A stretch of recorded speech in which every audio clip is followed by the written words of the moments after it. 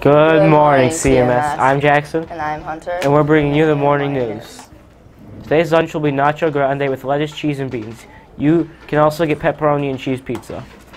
Today's weather will be cloudy with a high of 60 degrees and a low of 47 degrees with a 10% chance of precipitation.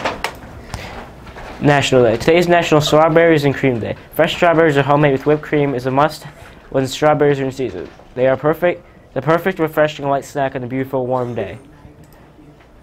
Library books are due. If you need extended time for a book, please let the Media Center staff know. There will be no fines.